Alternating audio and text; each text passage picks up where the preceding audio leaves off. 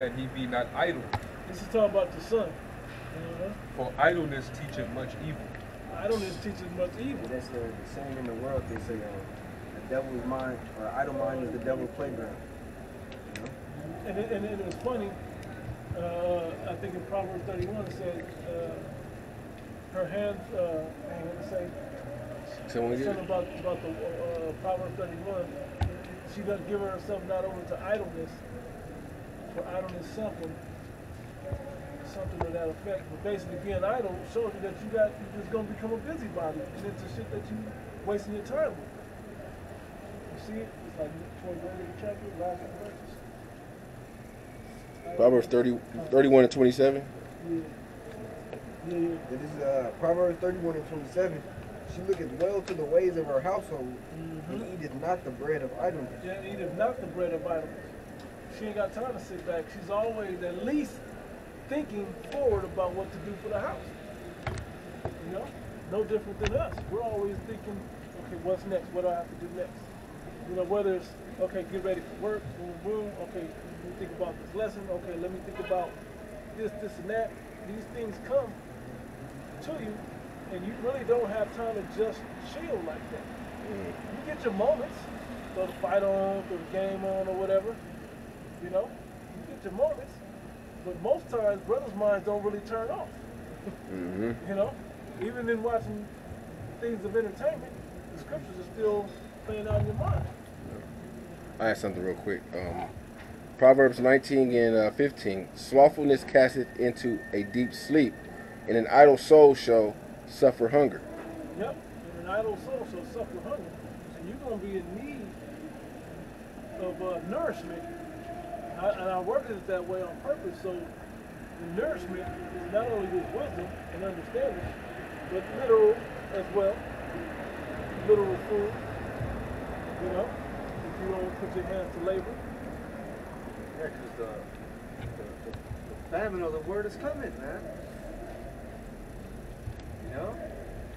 Like, you don't have all day, every day to choose, oh yeah, okay, today I'm going to go, all right? No. Oh, next week, I'll take next week off. No. You don't have the luxury to do that, man. You know? You have to be consistent. Hey, I don't know if y'all seen the game shows, I don't remember the name of the game shows, where there's a clock, and or remember when we was kids, some of us, all this shit, but anyway, it'd be like Toys R Us is sponsoring the kid to go in there for 5 minutes, anything you can grab or throw in a basket, you can keep. You talking about supermarket sweep? Supermarket sweep type thing, right? You're gonna be up there like, okay, I gotta eat, you're gonna be thinking about what you're gonna do to get it, and you're gonna be like, let me stop. In the middle of the time run, you're gonna slow down and be like, you don't take a minute out to think about it or to rest. No. To chill a minute. No, you're gonna go and use every minute possible. Well, this is like that. When you know that there's a clock that's gonna run out, you gotta take that time as serious as possible. You gotta use every minute wisely. You know? You might have to strategize your time. And you know, how I'm using it. Okay, when I go on this side, I need to grab these things. When I hit this, don't forget to grab that. When I'm over there, I might as well just run off and grab this or learn that, you know. And all these things will be necessary for you, because you know that we know, Jake don't know, we know that there's a time, an expected end to this. I can use that. If we know that there's a time that all this is going to get cut off because of that famine of the word is coming. Okay, we know everything that we gather is going to be necessary, that you can always use. I would say this too. Another reason to be critical of, you know, being not being idle. Well, the Lord ultimately said what? You know not what hour he cometh. Yeah. Blessed is the servant that when he shall come, shall find so doing, find so working. He said to what? Occupy till I come. Which when you look up the word occupy, it means to be busy with, carry on business. You know, you want to have a successful business, well, you got to keep the business going. You got to maintain that business. You got to stay operating.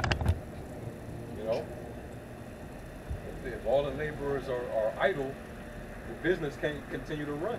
Yeah. So that's why, you know, the apostles always stress, you know, diligence and, you know, make sure you're doing your lessons and your shows, because that's you're helping to keep the business be generated. Yeah. You're constantly working a service. That, you know, you go to a restaurant, as long as there's always service, there's always people there willing to work, the restaurant's gonna stay open and make revenue. Yeah, right. To give it to another point, we're building. So you say we gave the analogy of work, we're building that third temple. So if some of us start building and some of us don't build over here, it's not gonna work. What if us all start building? The temple's gonna rot, and you know, so we have to constantly build. You know, get the same analogy, you know, that the brother was using, because, you know, what if, you know, what if the brothers in this camp just is the only ones building, where everyone else is? It ain't gonna work like that. Your structure's not gonna, you know. I just saw I don't know if you know the video in Florida. All the laborers, the Hispanic laborers, are not in Florida. They abandoned Florida. But there's houses wide open that are half built, with farms that there were once hundreds of workers on, 100 workers on one particular farm, and now there's 9. Yeah. What's gonna happen? They were supplying all the produce for the whole East Coast, pretty much. Yeah. Majority of the East Coast. So what's gonna happen to those workers? You don't have the labor, because those few farms that all those laborers were working at, there's no workers. So the same thing is, so what's going to happen to that business? It's going to crumble. Yeah. Saying it's no different than this. So there's always have to be everybody playing their part, whatever that is. All hands on deck. Say if only the apostles were working, they got to take a break. And sometimes when they take a break, somebody should already be working. And when they take a break, the next person should already be in there to where things overlap.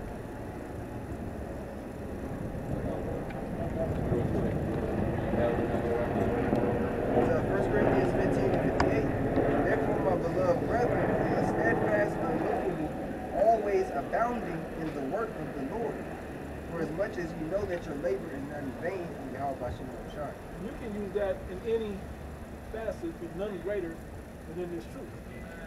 Satan's always working, man. Yeah. So you got to be occupied in the word of the Lord, man. He's So you constantly won't get snatched away from Satan, man. You know? You got to stay in the Holy Spirit. He's always, if he's not, and it was funny, they don't ever stop. He's always recruiting other Satanists, you know, to put in work. He's always working them, you know, got people working. He's always keeping his business flowing. And he's sifting. Oh man. You know? Sifting. I got one. This is Ecclesiastes 10 and 18. It says, by much slothfulness the building decayeth, and through idleness of the hands the house droppeth through. Is that again? Ecclesiastes 10 and 18. I'll read it in the NLT. It says, laziness leads to a sagging roof, idleness leads to a leaky house. So hey, if you ain't keeping up with the proper maintenance of a home, you watch that shit fall apart. You know?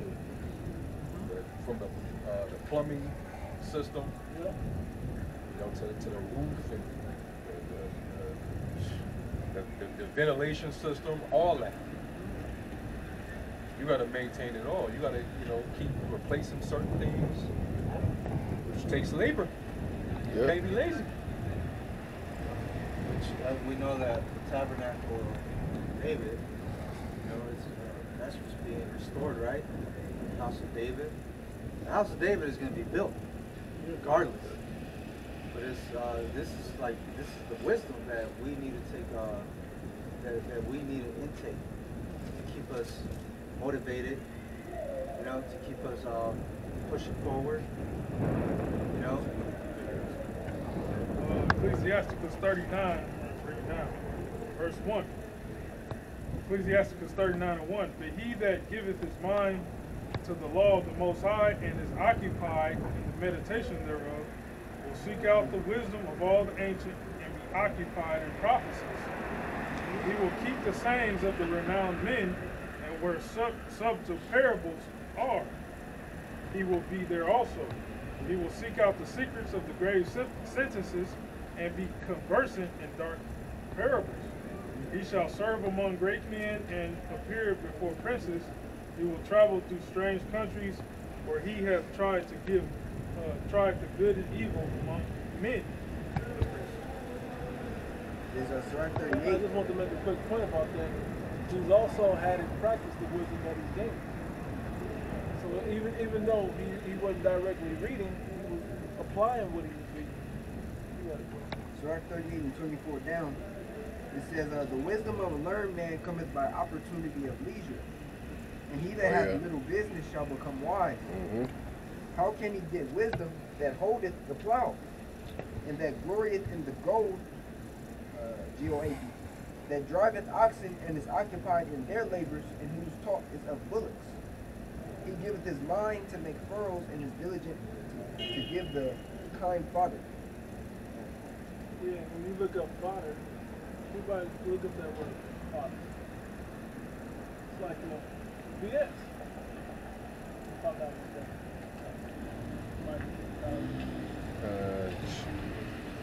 Fodder. Fodder is referring unto the cattle. This is the hay or straw they food. The new speaker new version of the word. That was Adam, right? Yeah. Something fed to domestic animals. Right. You have a regular hospital with? That was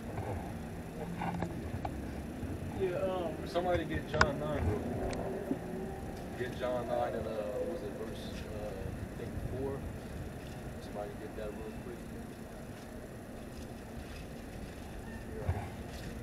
John chapter 9, verse 4. And It says, this is Yahushua speaking, right? Red. Oh, cook, so I can have it. Red letter. Yeah, I got it. That's Yahushua. Go ahead. Yeah, this is John 9 and verse 4. It says, I must work the works of him that has sent me while it is day. Oh, it is day. Right? We're still it's still the day. Remember that one Jake tried to bring that up? Sa'aji. Haragad.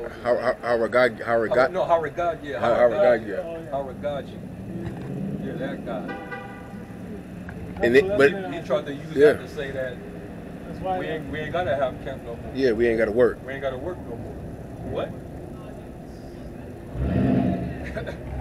Come on, man. We're still in the day. The Lord ain't came yet. take control of it. What did the Lord tell us to be occupied with? Right. The famine of the word haven't started yet.